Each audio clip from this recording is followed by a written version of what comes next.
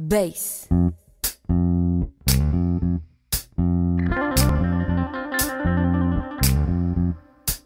넌 나의 star, 넌 나의 sun, 넌 나의 moon, 세상을 다 가진 느낌.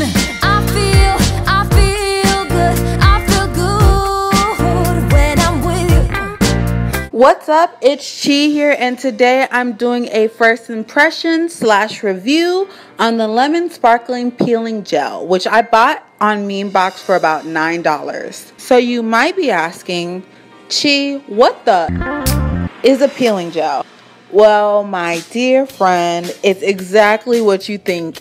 This gel is made to remove all the nasty gunk in your pores and take out all that dead skin buildup. This is a great product for people who have like really sensitive skin and don't like the feel of regular scrubs and exfoliants.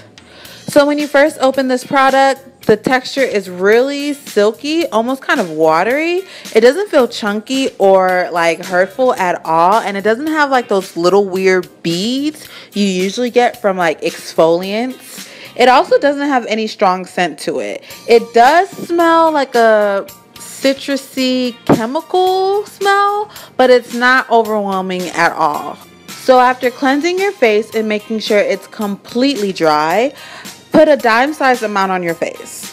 I know what you're thinking. I put way more than a dime size. But you already know I love to overuse products. And this was a really bad idea because it just took way more strength to kind of get like my dead skin out.